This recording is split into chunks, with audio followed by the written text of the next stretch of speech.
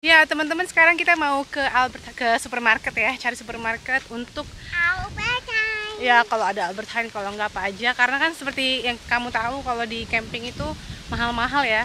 Kita mau beli daging-dagingan buat nanti malam barbecue karena bapak chef sudah pengen barbekyuan. So sekarang kita berangkat. Nah ini tempat sampahnya gede gini. Wow, gede banget. Karena tempat parkir kita di sana, caravan parkirnya itu kayak terbuka gitu teman-teman. Jadi parkir mobil semua di sini, nggak di sebelahnya.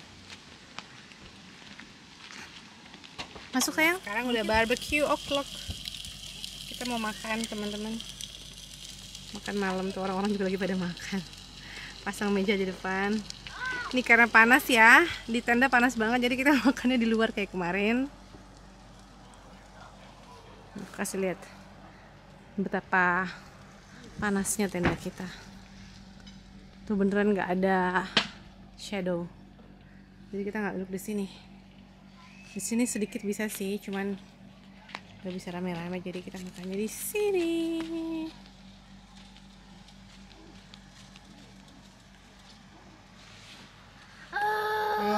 Enak ya? Dingin. Kita mau makan tadi apa, udang ya, udah lagi digrill sama Ernst. Udang hamburger pakai roti. Terus aku bikin pakai lettuce, pakai tomat, pakai barbecue sauce. Makan sosis dan hamburger. Aku hamburger, tapi mama dan papa enggak. Belum, masih dimasak. Kamu dulu ya. Tapi mau, tapi enggak. Daging pakai sayuran sama tomat ya. Ya daging, Salada dan tomat. dan saus Oh ya, tomat. saus. Betul, ya. Selamat makan. Kan saus barbecue, saus tomat, saus dan tomat. Ya. Neem een grote hap. Laat zien. Udah, kayaknya udah nggak panas sekarang.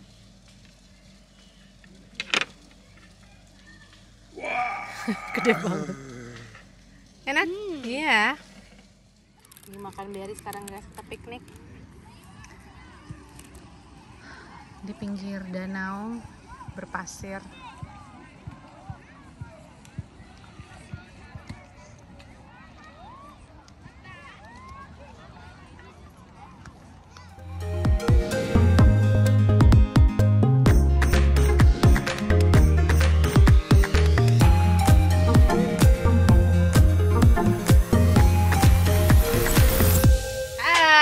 Lagi sama Adisti Anggra ini.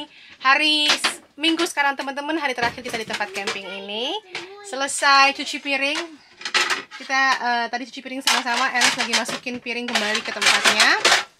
Oh terima kasih, ada batu untuk mama. Kasih ya. Hari ini kita mau ngapain Kiana?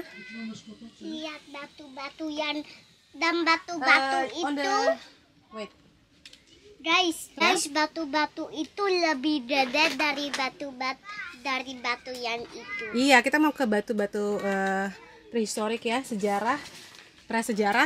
Nah, ini batu-batunya dari zaman es atau Ice Age, Hunebeden bahasa Belandanya. Dan Kita ini ada mamut. Ya, ada mamut, ada patung ya. Iya, itu zaman dulu ini. Ya, udah nggak ada sekarang ya. Nah, katanya deket dari sini, jadi kita mau ke sana sebelum panas banget. Ini udah panas sih, tapi belum banget. Ini hari terakhir kita di tempat camping. Jadi nanti, tapi kita santai aja ya, karena ini dekat di Belanda dan cuman kayak 2,5 jam, 3 jam lah sampai rumah. Jadi kita mau santai aja, nggak ada target kapan kita harus pulang. Kita mau main dulu sekarang ke tempat ini, mau lihat batu prasejarah, terus kita makan nanti entah di mana. Tapi udah nggak masak lagi soalnya udah mau diberesin semuanya. Terus kita ntar bisa main ke pantai, danau, atau ke kolam berenang, tergantung nanti gimana ya maunya. Terus kita ntar mau makan malam di dekat-dekat sini juga, entah itu di tempat camping atau di luar di desa di tempat camping ini. Dan jam 2 nanti kita mau main bowling, udah booking kemarin. Nah, ini pertama kali untuk Kirana, jadi akan menarik, nanti aku pasti bikin vlognya teman-teman ya. Sekarang kita mau pergi dulu ke tempat batu prasejarah.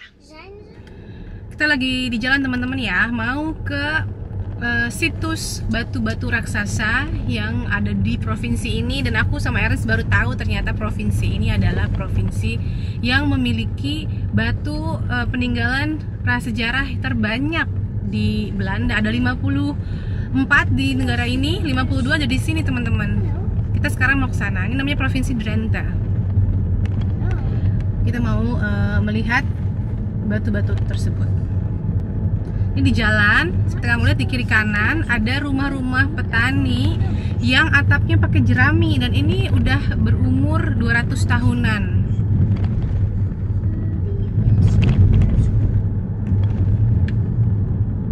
Ya udah sampai teman-teman. Di sini disebutnya tempat tidur raksasa atau hunebed. Nah ini ada petanya tuh. Hunebed sentrum.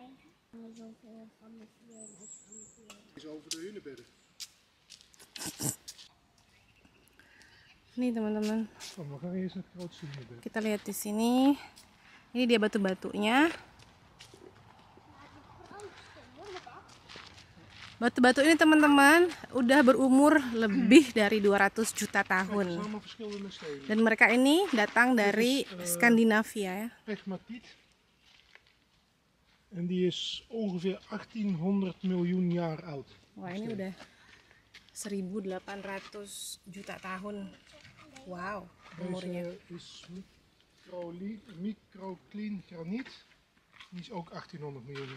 Kijk, en hier komt hij vandaan. Zie je die stipjes? Finland. Dari Finlandia asalnya. Dia juga udah 1800 juta tahun kira-kira ya. Mungkin lebih. Zandsteen met levenssporen. Wow, ini besar. Nah, batu-batu ini teman-teman datang dari Skandinavia, kebanyakan ketika zaman es ya, atau Ice Age, dibawa ketika esnya itu meleleh sampai sini. Jauh banget ya. Nah, yang ini juga sama, 1800 juta tahun umurnya. Itu dari Swedia. Nah, sekarang kita mau masuk ke situs. Wah, ini seru banget, kita jalan di hutan.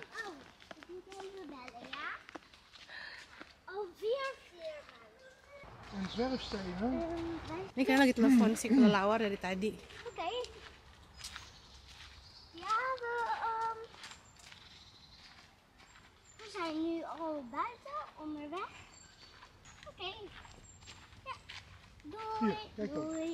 Oh, ini dia batunya. Wow, beneran besar banget. Wow. Nggak boleh dipanjat ya Kirana? Tidak boleh dipanjat. Waarom?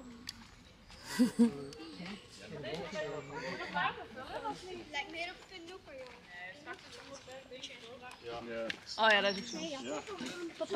Nah ini teman-teman yang aku bilang tadi ya. Ini adalah disebutnya tempat tidur raksasa. Kalau kamu pikir ya keren juga ya, kayak gimana ini orang. Apakah ini manusia yang mindahin? Karena dia di atasnya gini tuh. Susah kan batu sebesar ini dipindahin ke atas, gimana caranya ya? That's the fact. Susah kan ya? Jadi makanya dibilangnya tempat tidur raksasa. Ayo bikin foto Kirana. Papa tolong foto kita dong. Sini, kita berdiri di sini sayang. Batu dan ini Disebutnya tempat tidur raksasa. Tempat tidur raksasa. Ya, bahasa Belandanya apa? Hunebed. Ya. Ya, it's fascinating ya teman-teman, menakjubkan gitu kalau lihat situs begini tuh kayak wow, gimana ya? Nggak boleh sayang, nggak boleh dipanjat nak. Sta er alleen maar op. Iya, nggak boleh sayang. Ya, ada tulisannya nggak boleh dipanjat-panjat, soalnya ini sangat amat penting ya untuk dipreservasi. Dan kalau di sini dibilang nggak boleh manjat, nggak ada yang manjat teman-teman.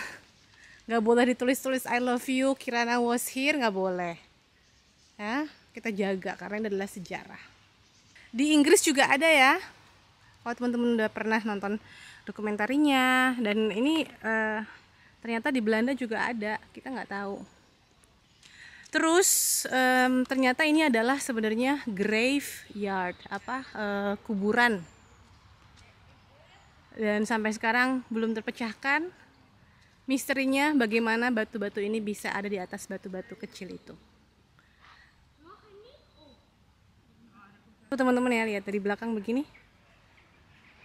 Para arkeolog setelah meneliti udah ratusan tahun, belum ada jawabannya bagaimana batu-batu itu bisa ada di atas batu-batu yang lain dan kenapa mereka melakukannya. Nggak tahu. Jadi begitulah ya, the beauty of history. Ini ada restoran di tengah-tengah hutan. Yang menarik lagi teman-teman di sini ya, itu situs prasejarah terbuka di hutan gitu ya, hutan yang terawat dan terorganisir, tapi bersih ya, nggak ada yang buang sampah sembarangan. Terus tadi ada tulisan jangan nggak boleh manjat, nggak ada yang manjat.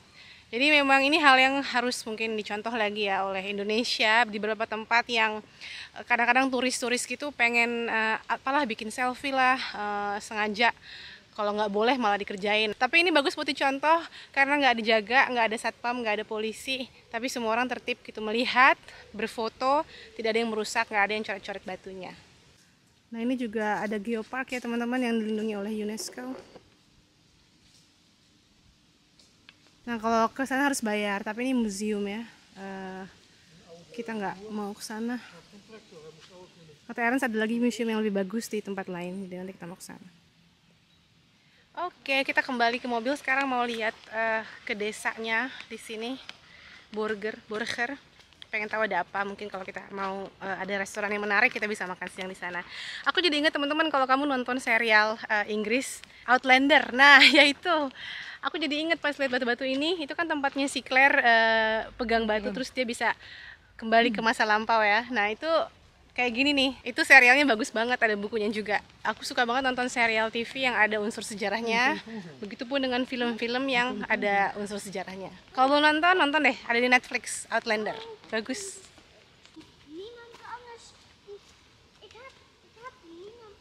Ini Kirana kalau jalan tuh ya, nggak pernah berhenti ngomong. Bramen, saya. Apa? What you bought, you didn't like it, bramen. Oh, ini nih blueberries. Oh, ini wild, liar. Kemarin aku beli di Aldi terus kok nggak enak.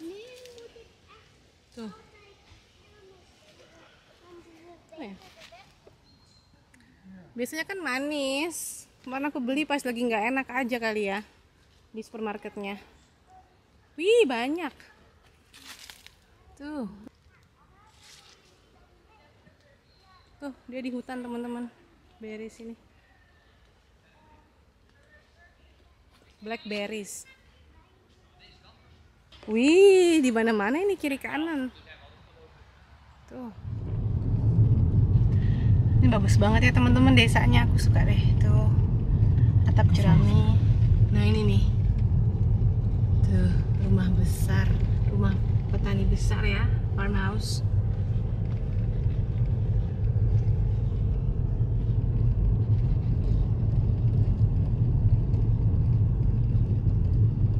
Modern tapi atapnya masih pakai jerami. Ini wah bagus rumahnya.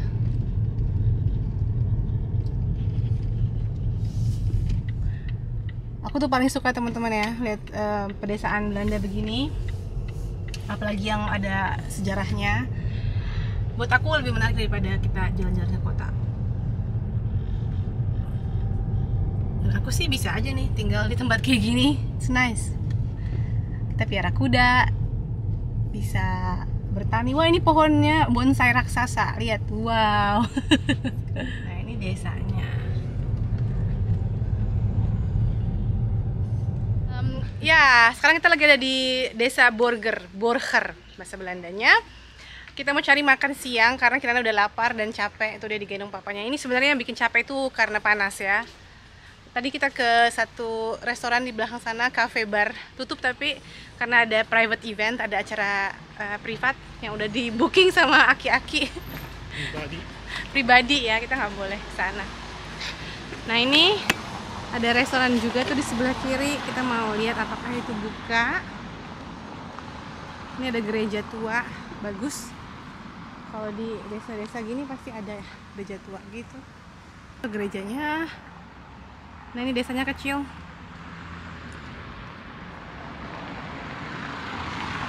Oke. Oh. Ini bagus tapi kayaknya juga tutup. Belum buka.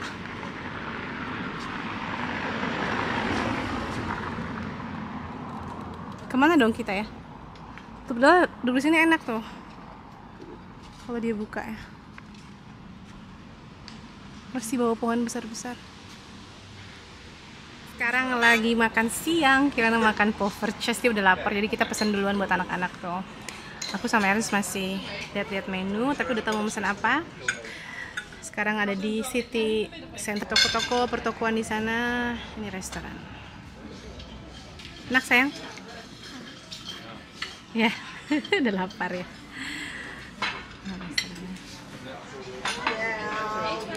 Nih, datang makanan kroket.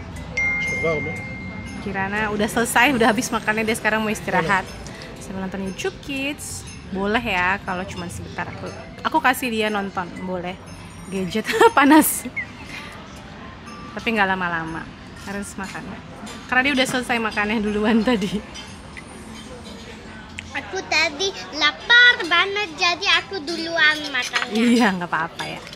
Mama papa makan dulu ya.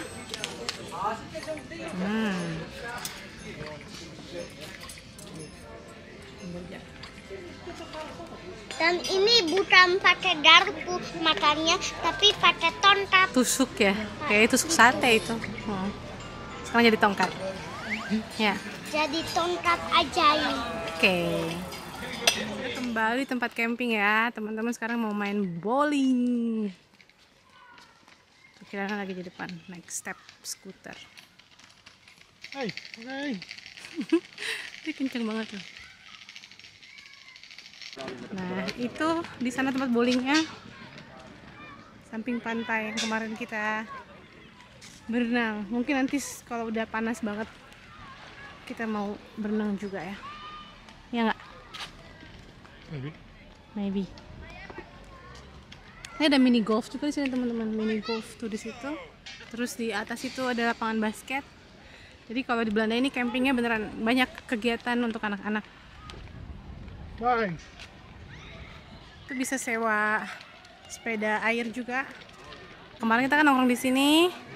Di sini tempat bowling ya. Karena parkir aja di sini. Di sini parkir nih.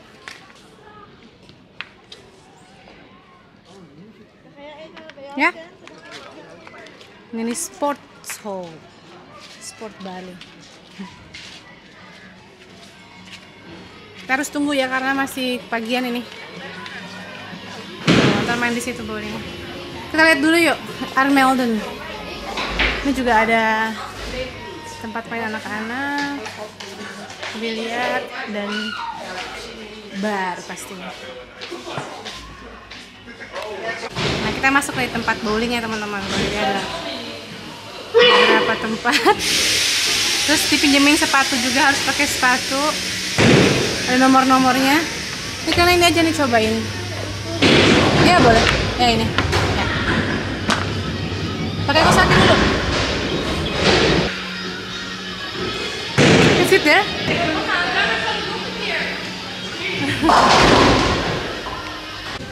Kita pakai sepatu dulu.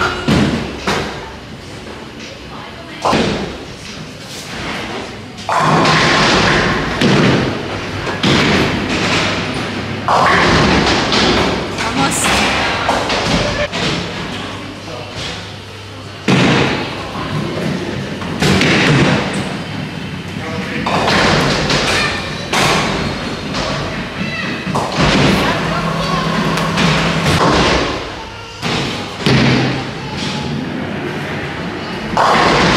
Wow, hampir semuanya.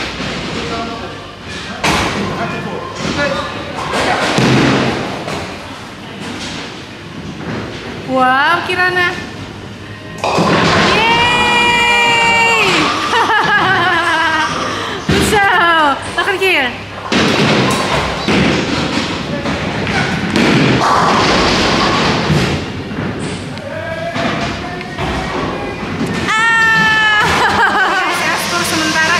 kalau nyintin. Dia jago. Wah. Tuh, Eren sudah 57 sekarang skornya. Aku 32, kira-kira 45. Dia lebih banyak daripada aku nilainya. Ya, berhasilkah Eren menggelindingkan bola ke pin-pin itu, pion-pion itu? Yeay! Berhasil. Dia sekarang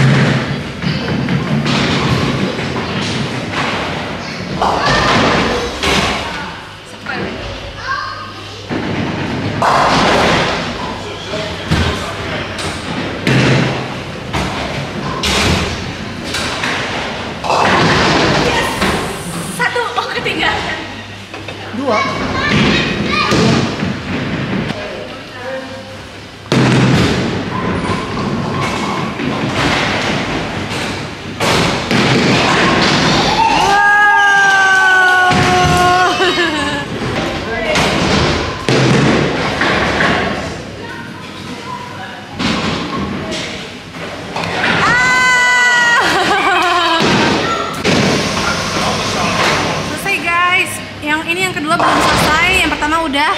Yang menang siapa kira-kira? Papa yang kedua?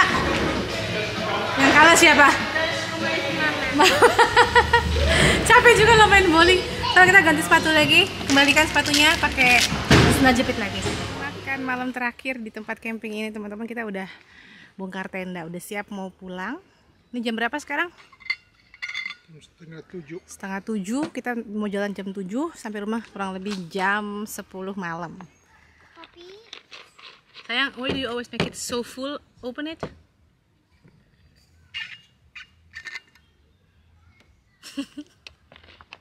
Everywhere in the house, so full, so difficult to open. I'm filming.